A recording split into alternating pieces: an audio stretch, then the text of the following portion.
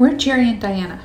Early this summer, we took our Ford Ranger for a truck camping trip. We started in Skykomish, Washington. Then we moved to Leavenworth, where we slept in the truck in a parking lot. We saw a cougar, and we camped in the rain at the 8 Mile campground on Icicle Creek in Okanagan-Wenatchee National Forest. This morning, we'll show you a trick for making easy and delicious hash browns. The question is this rock bottom? We don't know.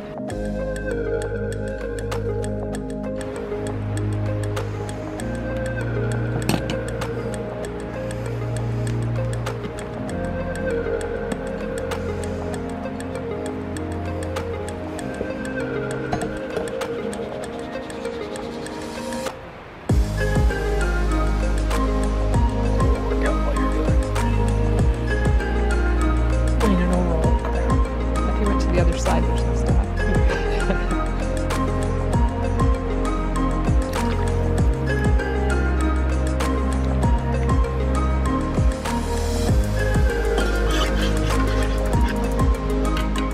What you doing? Filming. Filming what? Cooking. They always film themselves cooking. Oh. Haven't you ever noticed? Okay. We got to film ourselves cooking. What you doing? Cooking.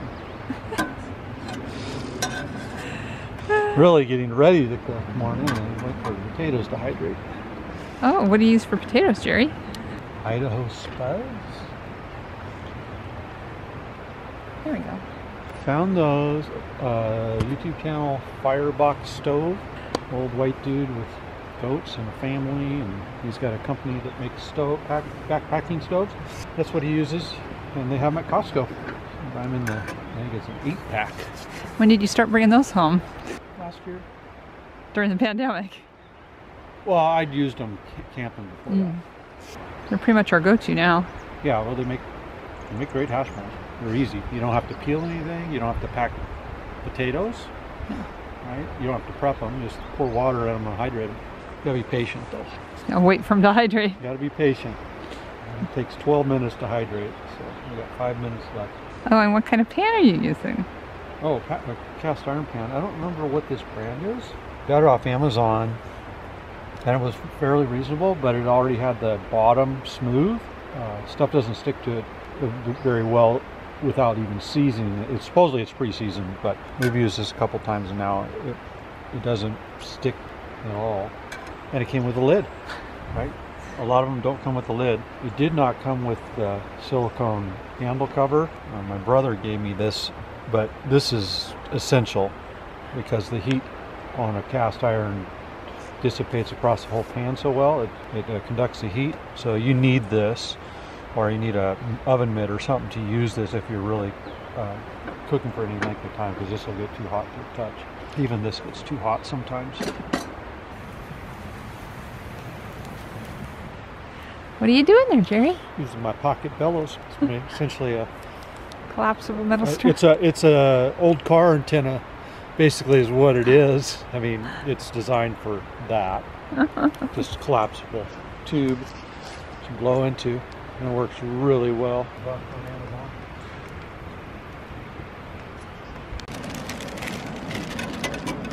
Leftover hamburger and hot dogs from the camping trip. I don't know if all of this is a lot of pepper. Yeah, I don't know about all that Tell pepper. me when. That's probably good, huh? Yeah. A little too much. Use it up. We pre-cut the red bell pepper at home so that we don't have to chop it here.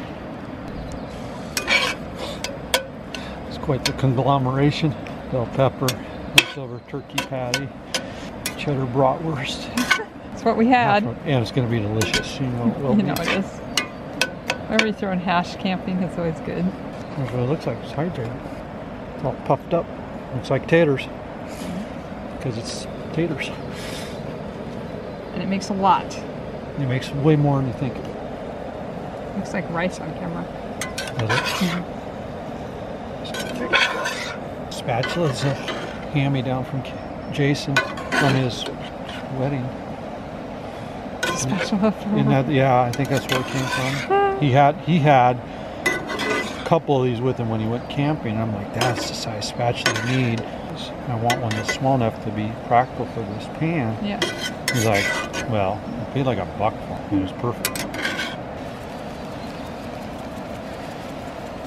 Is there a difference between the salt and peppers and shakers?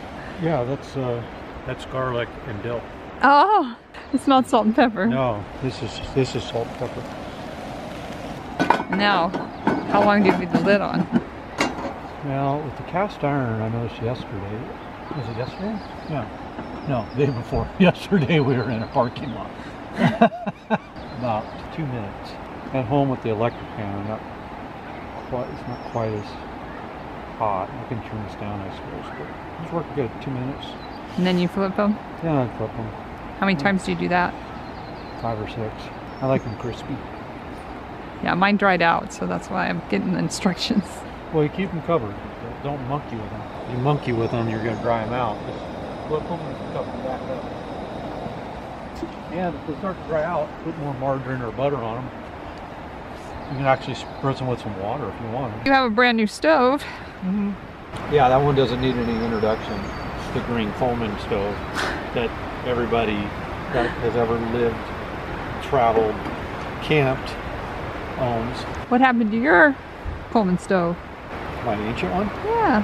I converted it over to propane. I had a big light gas one from when I was a child. And we camped with it last year. Converted it over to propane. I'm trying to downsize, like physically get things smaller so it's easier to fit everything in the truck. So it can we can lock it up, and but we have the bed available to us pretty quickly. So I didn't want everything stacked on there. Yeah. So this was part of the solution. But Caleb has it now. My son took it.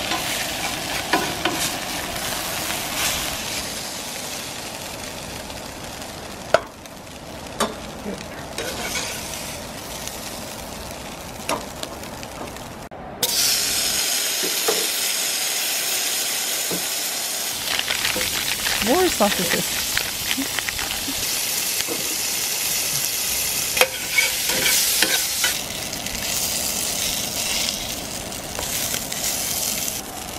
Yep, done.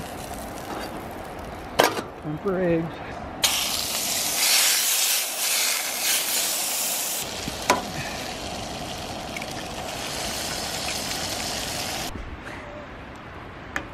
Right?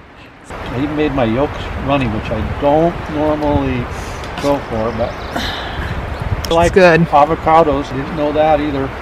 Just showing we're never too old to learn. Yep. Sleeping in parking lots, going to safely in our pajamas to go pee. We're too old to work our way down the socioeconomic chain. The question is this rock bottom? We don't know.